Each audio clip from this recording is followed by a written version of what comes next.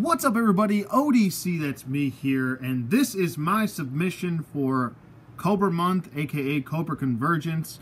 I want to thank Strident for nominating me for this Cobra Convergence. Strident, a very good friend of mine. Please go check out his channel if you have been unfortunate enough to not subscribe. Please go over there and subscribe. And I want to also thank, even though I wasn't initially invited to do this, was this kind of like an open forum to do Cobra Convergence submissions, but I do want to thank Strident for nominating me. Thank you very much. So my review here, and this is just going to be a little bit more basic. I don't have any, big epic story-driven Cobra Convergence video here. I just kind of wanted to maybe dumb it down a little bit and just kind of focus more on a review. And this is kind of like a combo review here. I did want to add a vintage piece into this review, and also I wanted to add what I really collect, which is modern G.I. Joes. Not that I don't own any vintage G.I. Joes, which I do, but I'm more of a modern G.I. Joe collector. So right here is one of my favorite Cobra vehicles, and it does actually combat with the Devilfish. I want to say this is probably the Cobra answer to the Devilfish, but I think this is this is like the Devilfish on steroids to me, really. But I'll get to my explanation as to why I think that is.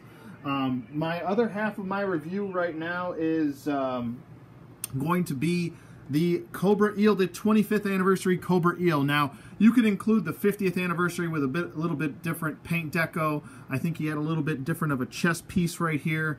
You could include that in this review, but I'm going with the 25th anniversary one just because why not?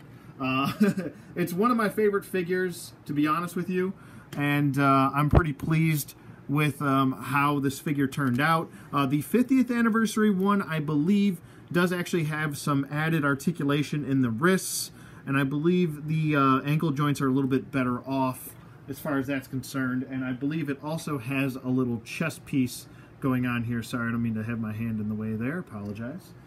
But there's that. Also, with the Cobra EEL, and we'll just move the Piranha out of the way here. Talking about the Cobra EEL here, as you can see, he does have quite a bit of detail going throughout. Let me actually just get this out of the way because it is kind of in the way a little bit there. The Cobra EEL, one of my favorite troopers, I would say, as far as Cobra's concerned, I want to say top 5 troopers. Maybe top 2, actually. I'd say between this guy and the elite of the elite, which would be the Cobra Viper, I should say. This is just an awesome figure. And if you don't happen to have either one of these figures, I would definitely suggest that you go pick both of these guys up. You can still get them for, I want to say around the, cheap price. I think you can probably get them for around $10 or less, even mint on card. Here is, so there's the Cobra EEL, and here is his little file card, so if you want to pause that and read it, you can.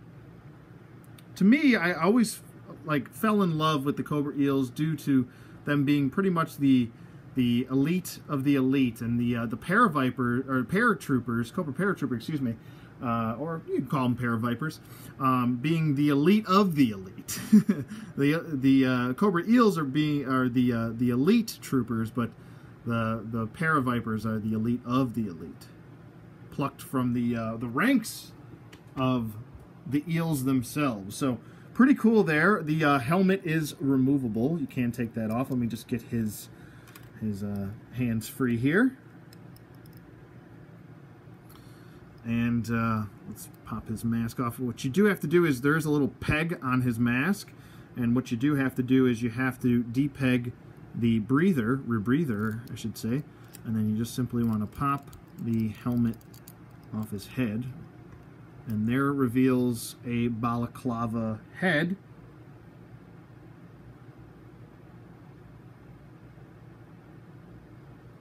which I think looks pretty decent. If my camera will focus here. There we are. As you can see, this little chest piece that he's got here is also connected through his backpack on his back here.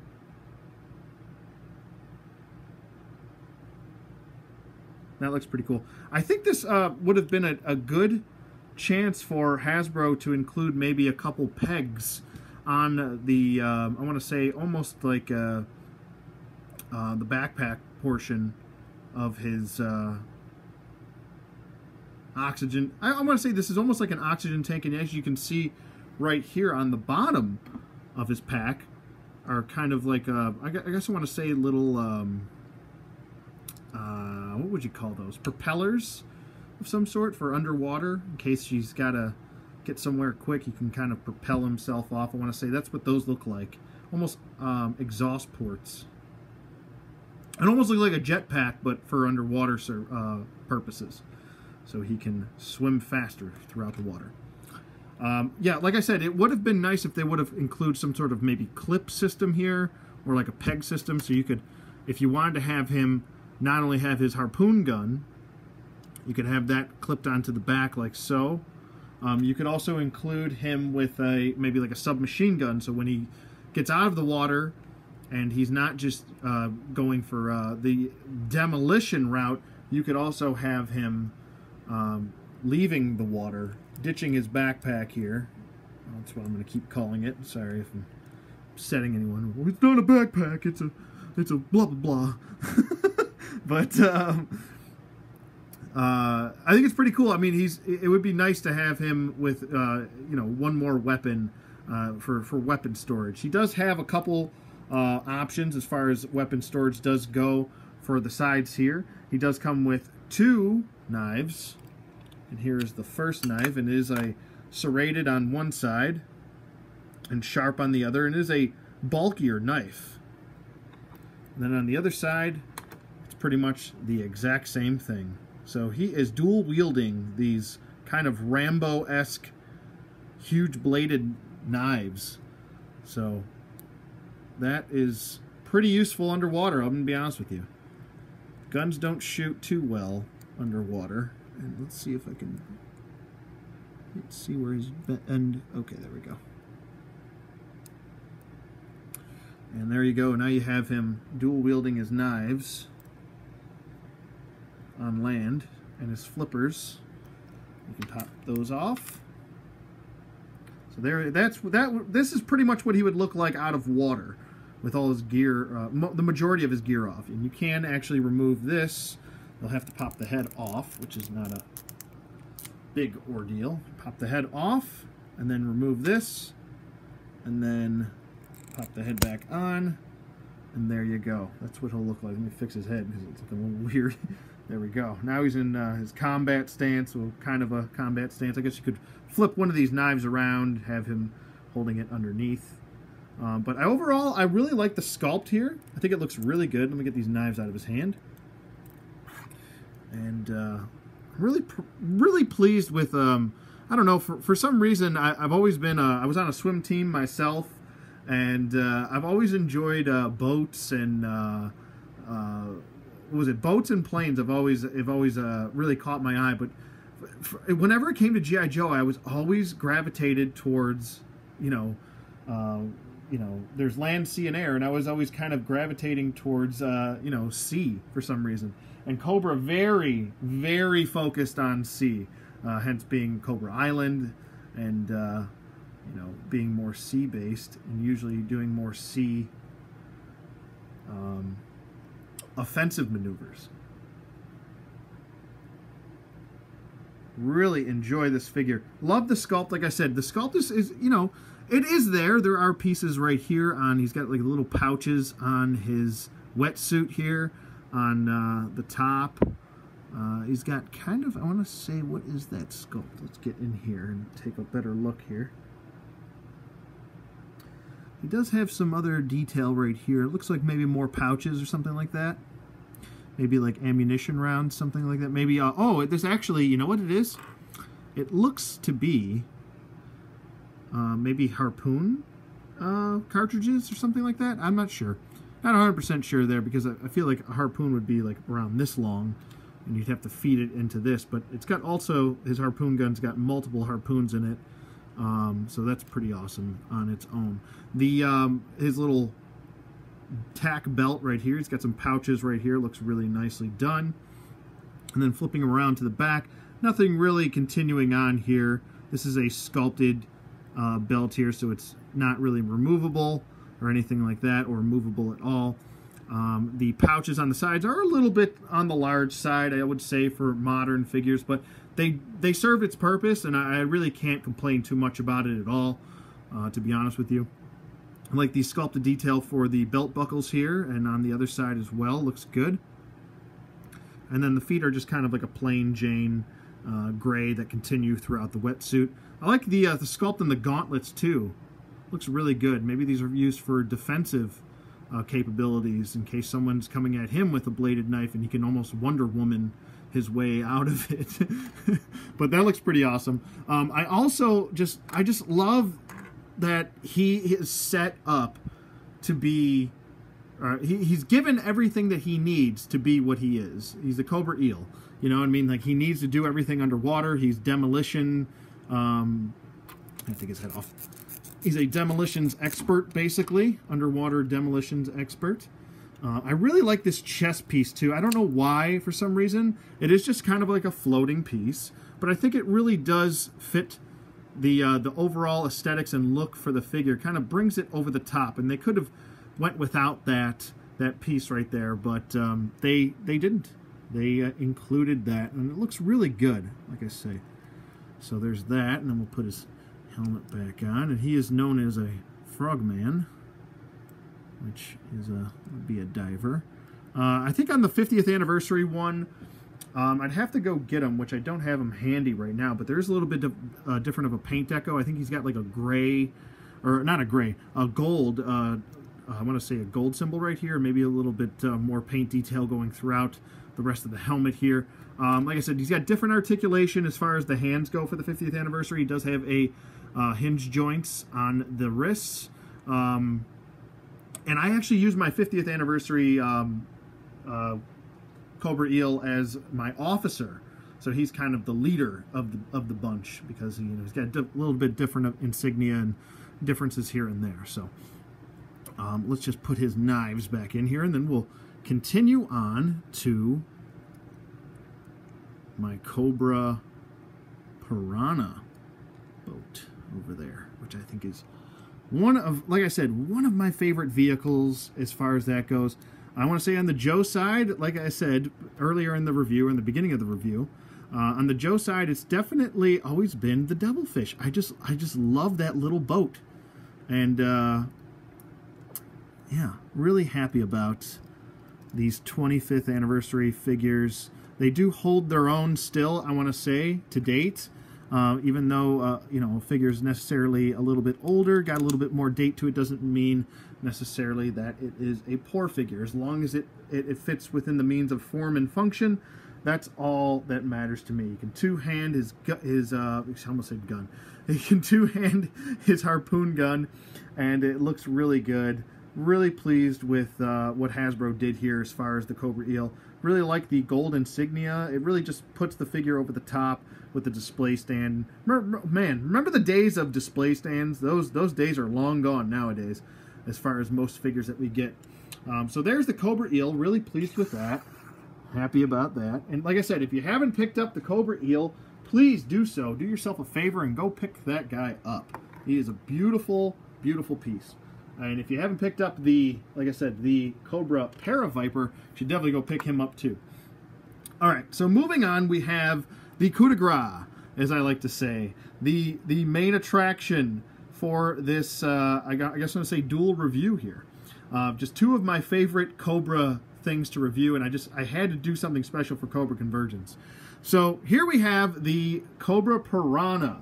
Now I do have a couple of these, but this specific one is one that I've had since I was a kid, since 1990. That was its debut for the vehicle here. As you can see, there are some missing pieces, but I kind of wanted to keep it as much as possible as far as when I had it as a child. Some of the stickers did come off.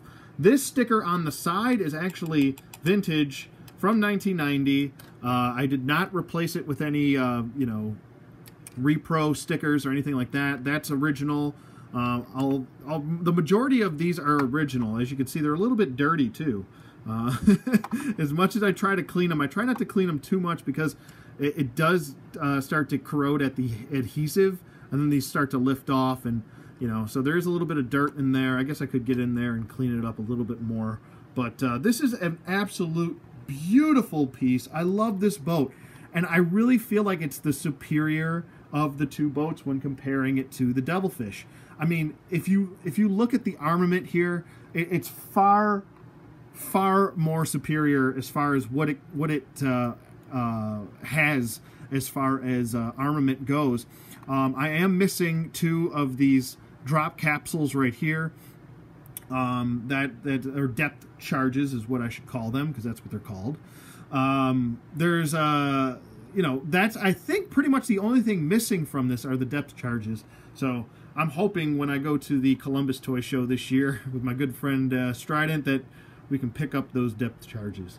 But anyway, like I said, this is something I've had since I was a kid, and as you can also see, there's another missing piece right here, which is the clip for the vintage action figures, which actually I think was a little bit overkill, even for 1990. I feel like these really didn't need a clip to hold a figure in, and we're going to get to that in a second, but I also want to do a little bit of a backstory here, and I actually do have the issue of the first appearance of the Cobra Piranha, which is G.I. Joe 110, featuring the Saw Viper, and we all know how infamous this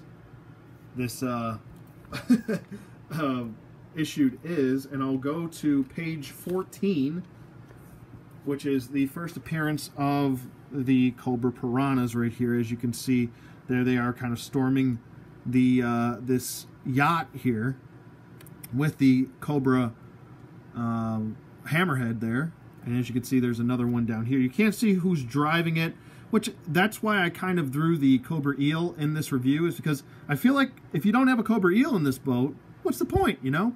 I know on the packaging it did include a picture of a Range Viper, but I don't really think the Range Viper fits this theme here. I think, you know, it's got to be a sea character, a sea-based character, a sea-based officer, or I want to say operator, excuse me. All of the above, right? So there's your little backstory there as far as that. So it was featured in G.I. Joe, a Real American Hero, from the Marvel Comics run of 110, featuring the Saw Viper on the front. And page 14 if you need the reference. Anyway, getting to this, as you can see here, based off of the logo here, is from one of my favorite boats. I want to say probably my favorite, one of my favorite Cobra vehicles is the hydrofoil, but this is a much smaller version of that hydrofoil logo. I guess you could use the Cobra Lamprey as a operator of this, but I feel like Lamprey's got his work cut out for him with the hydrofoil, so let's just stick him with that, and then we'll put the Cobra EELs with this beast right here. And this actually gives them a chance to go out somewhere, dive in, and have something at their ready to defend themselves in case there's large armament coming their way as well. But taking a look at the boat itself, it looks really good. I like this nice red. It's very consistent with the hydrofoil itself. I think it looks really nice. Nice matching there as far as that goes. Not that it needs to match. It could have been a different color, but I really like it. I like the yellow too. I actually don't mind that it, you know, a lot of people mind that, oh my god, it's yellow, it's going to stand out. Well, who cares about that? It's G.I. Joe. Have an imagination, you know. But taking a look, as we have some missiles on the side here, and it's actually pretty cool that they're angled downward like this, so it kind of makes sense. They could drop down and then drop down, get your eagle on, you know. They fall right into the water and then take off, and they actually do have two little propellers right here and this nice twisted look for each, and as you can see, they are almost like a guided missile right here. As you can see, we have some almost computer-esque, or maybe like a hard drive right here, kind of communicating to the Piranha of where this guided missile could go. So that's pretty awesome. I really like that added detail with the missiles themselves. Or I shouldn't say missile, I should say, what you call it, torpedo. On the bottom is very similar to the Devilfish. We have two torpedoes, two smaller ones, and these also do have little propellers on each. They are the same for each, and as you can see, the propeller there. These don't look as I want to say, as a guided missile, as more so as you just kind of shoot straight at something and then hope and pray that it doesn't, you know, float off or head somewhere else, you know. So that's pretty cool. And I like that these are hidden similar to the Devilfish. Obviously, the Devilfish had larger torpedoes on the bottom here. And I'll do a quick little comparison with that right here. As you can see, the similarities here between both the boats. And as you can see, they do have a couple torpedoes on top of the boat, which would fly off into the water.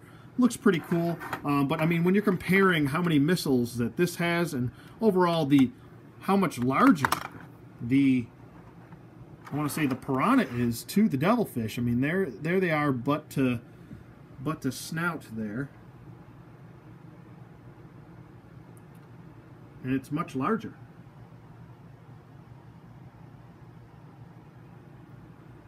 But still, nonetheless, both boats serve their purpose and look good. But here's the huge deciding factor between both boats.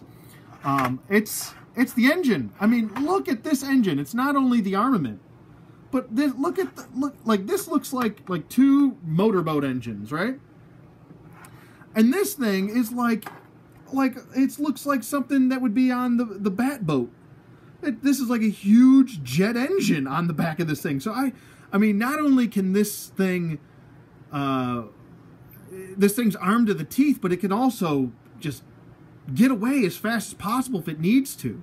I mean, look at the size of that engine. It is huge. And much needed as far as I'm concerned. Especially, I mean, that's why I feel like it's so fitting for a Cobra EEL to have this boat. It's just so cool. It's like the ultimate boat. The ultimate small armament boat. But there's your little comparison with the Devilfish there. And we also have two smaller torpedoes up here, which are actually the same as these bottom torpedoes down there. And I guess you could also fire these off, and I guess these would maybe fall down. Now, this is what I think as far as my theory is as to how these would work. Not 100%, you know, if I'm off, let me know in the comments below. I'm open to constructive criticism or correction. But what I would think is, now, using my own imagination, obviously these are not going to fire straight because they're actually kind of pointed towards the boat. And as you can see, it would almost hit the boat. And you don't want that happening because then you'll blow yourself up. So my theory is that these would almost fall to the side. They would almost drop like this into the water and then take off, which I think makes more sense. Let me get back on camera here so I can show you my theory here. They would drop into the water and then go forward.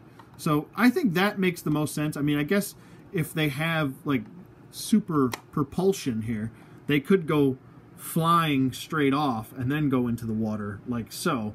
But I think as far as designs go, I think dropping them off to the side, kind of like the what you call it, the drop bombs right here. I'll just call them that. I forgot what they're called all of a sudden. I think it makes more sense that way, but that's just my theory. I mean, I'm sure everyone has their own, or maybe there's a actual answer to that. You could throw that in the comments for me. Moving on to the guns here that actually do swivel. These two huge guns in the front that do swivel side to side, so he can protect his sides here, which is really nice. I think it's another nice added bonus for that. And it does come with two handles right here for the driver to kind of maneuver if he needs to. so that's really cool. I like that. And even, I wanted to point this out because I didn't see a whole lot of people pointing this out, even in, I don't think it's even a thing on Yojo. I'm going to try and get in here as much as possible, but, and it's really hard to point out, but there are two sculpted in here. There are two sculpted pedals in here, which is a really nice touch. They didn't have to do that. They really could have just stopped where they were with the sculpt. And I know it's tough to see here because it's so deep in here as far as the leg room goes. But there are two sculpted pedals in there, which is really nice. They didn't have to do that, and they did. And it's a nice added bonus to this vehicle. Also, look at all the sculpted detail for this seat. He's got some some little gadgets right here. He can or some controls right here on the sides that he can play around with. You can use your imagination to say maybe these fire missile 1, 2, and 3, and then this controls where the missiles are going. As you can see, it's almost like a little handle, a little joystick right there. So that's a nice little touch as well. I think a lot of the detail with the engine here, this massive jet engine that I want to call, that's what I want to call it. I love the sculpted detail going throughout that. I love the little gauges going throughout on the front here. I think that's a really nice touch as well.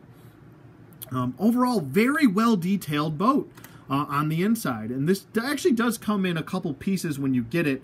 That I do remember. There was actually instructions, blueprints, as I should correct myself there, and say that yeah, this actually came in a couple different pieces. You had to clip this together. I'm obviously not going to do that because the clips are so old and I don't feel like going through all that, but you get the picture for the most part. But just taking another look at this back portion of the jet engine and just how much beautiful, just sculpted detail is going throughout this. I know it's just a yellow plastic, and at the end of the day, maybe I'm making it seem more awesome than it actually is, but I really can't appreciate the time and effort they put into making this interior look as good as it does. It actually really does look good.